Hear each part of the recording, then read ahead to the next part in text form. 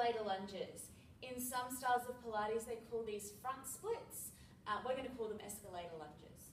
So you will need your platform on the reformer over the spring carriage, and if you are using one of these wooden ones, just make sure that people focus on the space in between the two lines.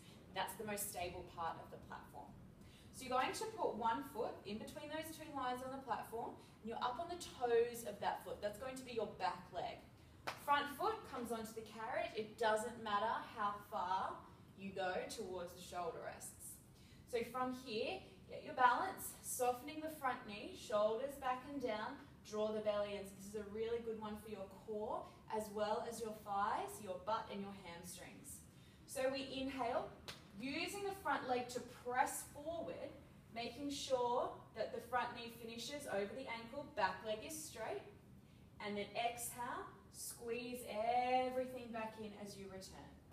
So inhale, pressing with the front heel as you lunge down, aiming for front thigh to come parallel to the floor at the bottom if you can, and then exhale to rise back up. So you're thinking of pushing and pulling with your front heel. That's going to activate your butt and your hamstrings. When you're down there, you can actually add some little hamstring curls.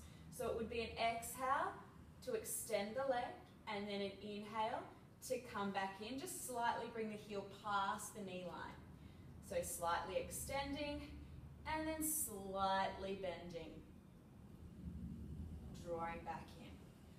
Obviously, if you have people in your class, they're a little bit iffy with balance, you can have them use the pole to hold on to.